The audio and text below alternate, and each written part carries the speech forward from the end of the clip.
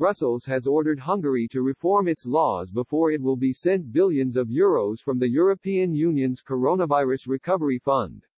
A leaked document shows the European Commission expects Budapest to overhaul its public procurement rules to curb systematic fraud. The memo sets out a series of legal changes required of Prime Minister Viktor Orban's government before it can receive funds from the bloc's €750 billion pandemic bailout. The European Commission is managing the dispersal of the funds and has informed member states they must have their spending plans approved before cash is sent to capitals. Competition in public procurement is insufficient, the document, obtained by the Reuters news agency, said, referring to the changes expected on Hungary. The memo cites systematic irregularities that led to the highest financial correction in the history of EU structural funds in 2019. Budapest is set to receive around €6.3 billion in free grants from the EU's Recovery Fund. Brussels has ordered capitals to submit their spending plans for approval by the end of April or risk losing out on the cash. Bureaucrats, as well as other EU countries, will have to accept the proposals before the money is dispersed. The Commission memo calls for improved data transparency and access to the information in Hungary.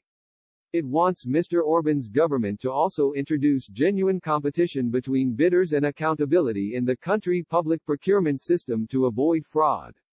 The document points out that Hungary had one of the highest single bidding rates in the EU, which it says has led to overpricing.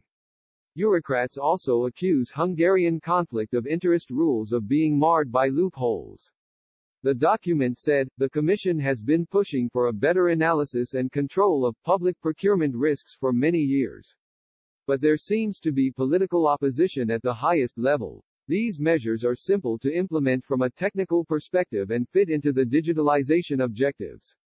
Budapest had irregularities in nearly 4% of its spending of EU funds between 2015 and 2019.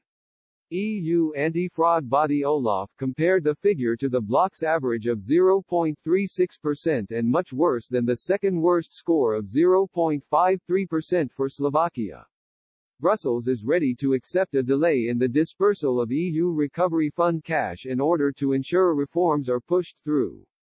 France has expressed concern that any delays will hamper the bloc's economic recovery from the coronavirus pandemic. An EU official said, the overall balance between reforms and investments still needs to be fine-tuned. Bureaucrats expect the EU handouts spent by countries on climate projects and digital transition. Hungary has not yet commented on the EU demands, and has claimed it is working on a response.